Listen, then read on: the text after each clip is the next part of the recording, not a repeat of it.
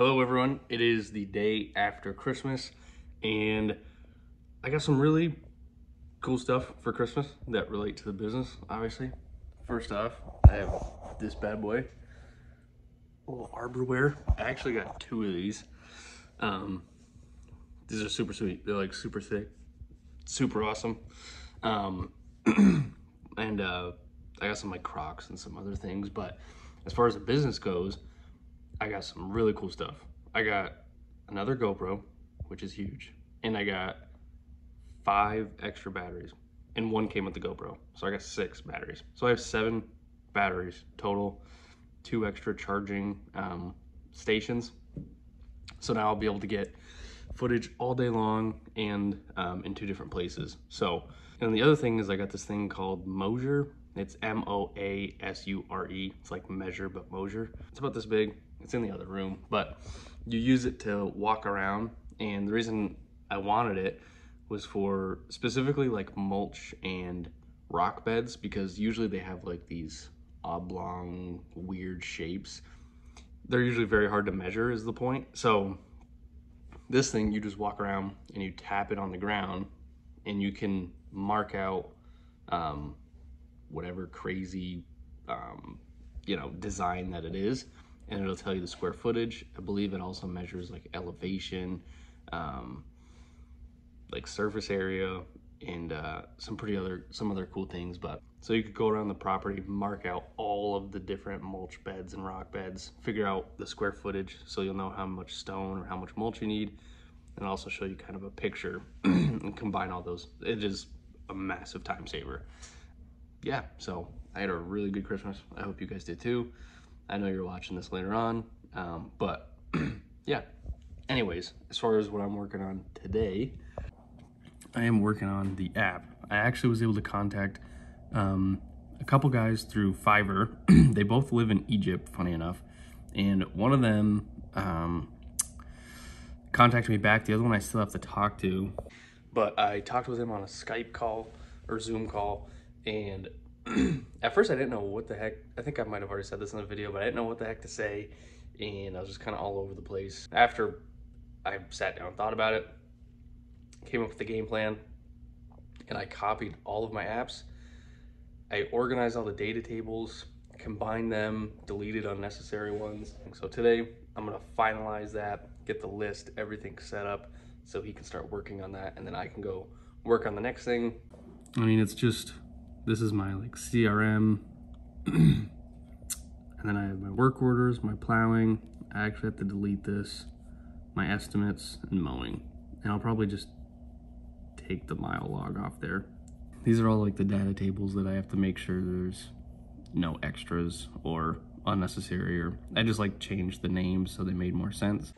All right, so I've made a little bit of progress, but I've noticed a recurring theme with myself. And like I said, with my first call with this guy, I was just all over the place. I wanted to like tell him everything, and I'm starting to get back into that because there's quite a few like complex things in this app. I mean, I've been working on it for so long that there's a lot to it, and someone that's just looking at it for the first time, there's just so much.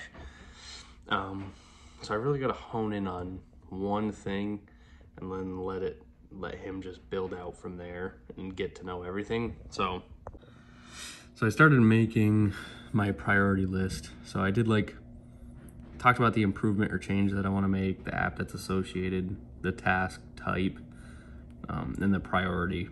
And then I did additional information. So this is the biggest thing I want to do. I want the guys to be able to see what they made in performance pay compared to their base pay. Just trying to focus my brain on one small thing that he can digest and then slowly grow it out. I'm not gonna spend a ton of time creating a list for somebody and putting a bunch of work into setting it up for someone else to do it if I can't find anybody to do it, which I think I should definitely be able to, but I'm just not gonna waste a bunch of time doing that. I'm gonna start working on the website, and then once he gets back to me, he can jump into the app, see what it's all about, and then come to me with questions, and then we can figure it out from there. If I try and account for every single hurdle that he's gonna come into, then there's going to be a ton of redundancy stuff. I'm going to be writing down things that wouldn't have been an issue for them, and I'm going to not write down things that would be an issue for them. So for myself, training people, I find it best to give them the base that they absolutely need. In this situation, I'm just giving him access to all the apps. He has access to what it is that I'm looking for. And I know he's going to have questions beyond that, but for me to sit here and try and think of all of the possible problems.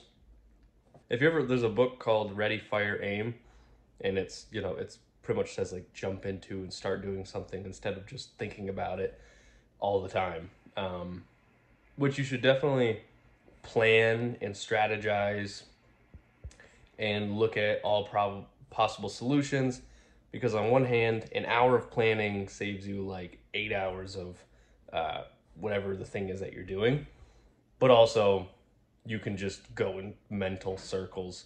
And at the end of the day, if you just do the thing, then you'll figure out if it works or not, or what you have to improve. So, alrighty guys, so I made some decent progress updating the website. I still have quite a bit more to do, but I got like 140 different photos and videos uploaded, and I've been making all the pages look clean, just simplifying it. And then I just got a message from the guy on Fiverr. He asked, can I take a look at everything in the app and then get back to you to schedule a time to meet and talk? And I got a message him back, but that's perfect. That's exactly what I wanted. All right, it's Wednesday morning. Super foggy. I feel like I'm on the freaking, I feel like I'm at Gettysburg. Anyways, about to head in from Desiree's, meet up with Tyler, and finish up that tree job. And we're back at the job site here. Tyler's already climbed up, ready to go. We're just gonna get the wood loaded up, and there's another pile here. I'm thinking we may or may not stump grind today. We gotta call Taylor Rental. We got a junk removal job, so since we're late on work, we might just do the junk removal, and then Tyler can come back tomorrow and do the stump grinding. And just like that, we are all done.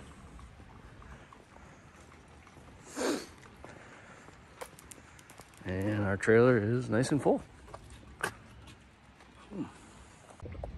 And just did our junk removal, cleaned everything up. It was all in the back shed there.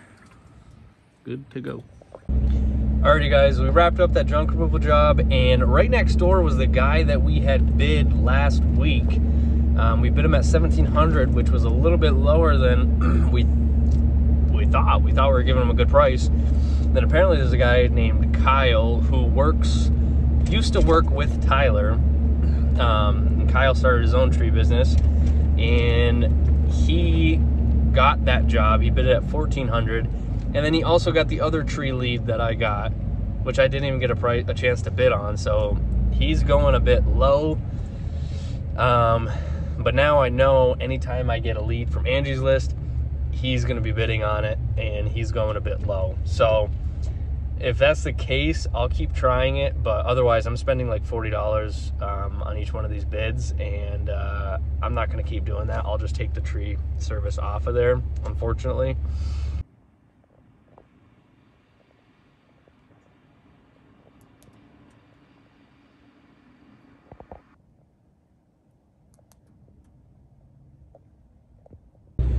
Alrighty guys, it is Thursday morning. I'm heading down to meet up with Tyler. We gotta get some straps so that way we can hold the stump grinder in the trailer. But before we can do that, we gotta dump all the junk that is in this trailer at the landfill.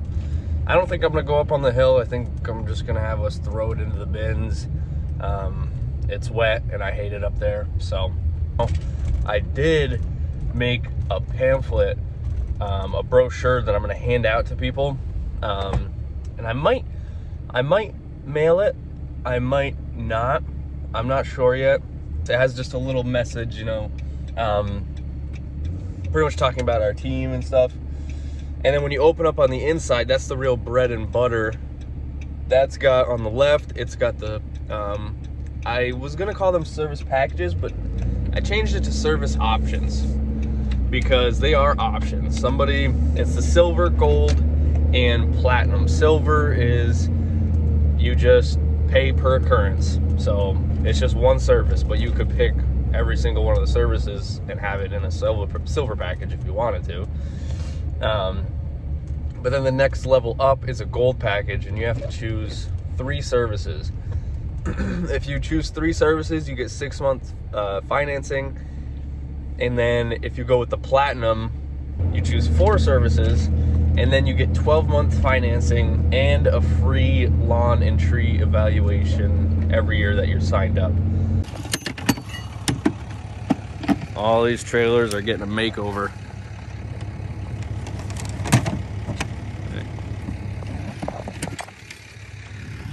This will be the last one to get the makeover.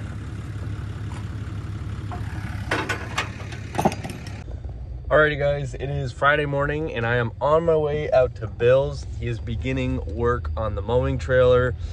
So I'm heading out there with my GoPro. We're gonna get some footage. I'm gonna show you guys what it is we plan on doing, and by we I mean Bill. All right, so this is, yeah, you already done some. I've already pressure washed these boards. I don't know if I have video of it, what it looked like before, but yeah, looked like junk. It's pretty nasty looking. Yeah. And then you already took the toolbox off. Took the toolbox off. So what we're gonna do is we're gonna start front, remove this old jack. Yep. We have a new electric lift jack. Oh yeah, I didn't even see this. Box. Yep. Oh my God, that's gonna be so nice. Yeah. Yeah, because put this in this area somewhere so that when the truck is hooked to the trailer, we can still open the tailgate of the truck so you can access the back of the truck. Yeah, not be smacking your tailgate on that. Yep. Yes. So obnoxious. So then, want to remove all the boards, inspect all the cross members, rewire for the electric brakes while the boards are out so it's easier to work on. Yep. Get the electric brakes working. Replace a few of the boards. Yeah. Secure the boards properly. As you can see, we have a huge gap here. Yeah. Stuff is falling down in. I didn't even notice that when you said it, that flapping sound when you're driving down the road. Yeah. Yep. Annoying. So if I do that, I'd like to put a board over here, secure it, put a board over there, secure it, so then gap these evenly. Yep. So that rain or anything falls off in between the gaps. Yeah, and you can see those boards are rotting. Oh yeah, we got one that's from here, well, start. Yeah. There's a whole vein that is completely rotted out. Oh, and then this fender. Yeah. So then the fender skirts even that. There's nothing in there, so we'll have to get a piece of tin. Yep. The gate, we need to remove the gate. Obviously, it needs all new. Mesh. Yeah. Yeah, that thing's a nightmare. We have holes everywhere. Extend our gate a foot or so. Yep. The approach angle will be better for the Husqvarna. Yep. It's just that Husqvarna too. Huh? This other fender to clean up. Weld that back into place. Oh yeah. Grind and clean that all up. These guys here, as you can see, there's a lot of movement. Yep. It's coming apart there, depending on what gas cans we go with. I think the ones you were saying, the those tall ones. I don't know what to call those, but we always call them race. The race. Oh, okay, yeah. For lack of a better word, come up with an idea to have our hooks so that one end is secure, either in a D-ring or something, so that it's not falling out all the time. Move this. Oh yeah. So I want to try and move that board over and secure it so it stays against there. So it's not capturing all that. Yeah.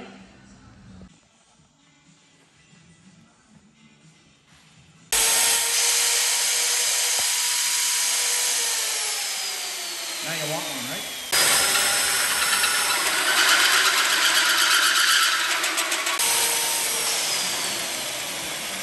There's your 2.5-inch hole.